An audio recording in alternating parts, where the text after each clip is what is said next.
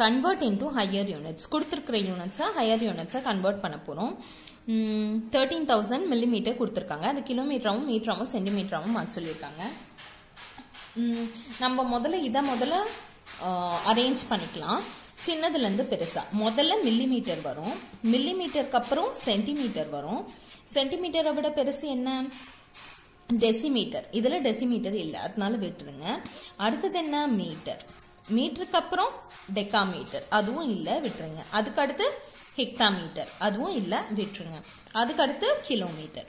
So இதுதான் சின்னதுல இருந்து பெருசா எழுதியாச்சு. இப்ப நமக்கு மில்லிமீட்டர் கொடுத்துட்டாங்க. சோ மில்லிமீட்டரை விட சென்டிமீட்டர் எவ்வளோ? 10 யூனிட் அதிகம். ஓகேவா? அப்ப என்ன பண்ணணும்? ஒரு சென்டிமீட்டர்ல எவ்வளவு மில்லிமீட்டர் இருக்கும்? 10 மில்லிமீட்டர் இருக்கும். 1 centimetre is equals to 10 millimetre இல்லையா? அப்ப முதல்ல மில்லிமீட்டர் கண்டுபிடிச்சிடலாம். சாரி, சென்டிமீட்டர் முதல்ல கண்டுபிடிச்சிடலாம். இப்ப என்ன கொடுத்திருக்காங்க? 13,000 மில்லிமீட்டர்னு கொடுத்துட்டாங்க. அப்போ சென்டிமீட்டர்ல அதை மாத்தணும்னா என்ன பண்ணணும்? 13,000 டிவைடட் பை 10 பண்ணா நமக்கு சென்டிமீட்டர் கிடைச்சிரும். ஒரு ஜீரோ கேன்சல். அப்போ 1300 சென்டிமீட்டர்ஸ். இப்போ சென்டிமீட்டர் நமக்கு கிடைச்சிருச்சு. சென்டிமீட்டரை விட மீட்டர் 100 டைம்ஸ் ஜாஸ்தி. சோ அப்ப இதை எப்படி கண்டுபிடிக்கணும்? 13,000 டிவைடட் பை 100 பண்ணா நமக்கு மீட்டர்ஸ் கிடைச்சிரும். சென்டிமீட்டரா நான் போட்டிருக்கேன் பாருங்க, மில்லிமீட்டரை போடல, சென்டிமீட்டரை போட்டிருக்கேன். போட்டு டிவைடட் பை 100 பண்ணிருக்கேன். அதுவே நீங்க மில்லிமீட்டர் போட்டீங்கன்னா டிவைடட் பை 1000 போடணும். ஓகேவா? இப்போ 0 கேன்சல் ஆயிடும். Balance 13 metre. அடுத்தது மீட்டருக்கோ கிலோமீட்டருக்கோ டிஃபரன்ஸ் எவ்வளோ? 1000. அப்ப என்ன பண்ணணும்? 13 டிவைடட் பை 1000 பண்ணணும். இப்ப ஆன்சர் என்ன வரும்? 0.0 நான் வச்சுக்கிறேன், டெசிமல் பாயிண்ட் இல்லாததுனால. 3 டிஜிட் முன்னாடி வரணும். இங்க 2 டிஜிட் தான் இருக்கிறதுனால நான் ஒரு 0 சேர்த்துக்கிறேன் முன்னாடி. சோ 3 டிஜிட் முன்னாடி வந்தா இந்த இடத்துல 0 பாயிண்ட் வரும். 0.013 கிலோமீட்டர். ஓகேவா? இதுவே நீங்க மில்லிமீட்டர்ல இருந்து இதை கன்வெர்ட் பண்றதுன்னா 1000 into 1000 டிவைட் பண்ணும். கீழே 1000 into இன்னொரு 1000 வரும்.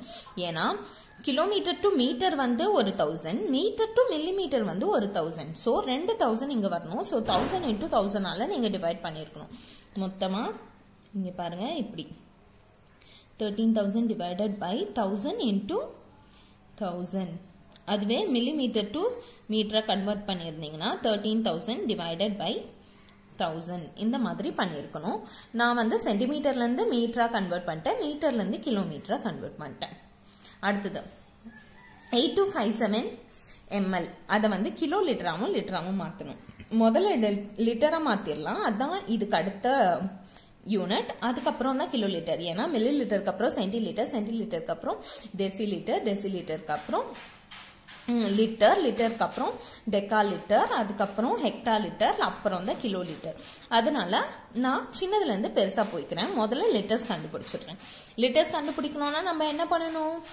டிவைடட் பை 1000 பண்ணணும். ஏன்னா ஒரு litre is equals to 1000 ml. அப்போ 8257 டிவைடட் பை 1000 பண்ணும்போது என்ன கிடைக்குது எனக்கு? இங்க பாயிண்ட் வச்சு 0 இருந்தா 3 டிஜிட் தள்ளி முன்னாடி போகணும்.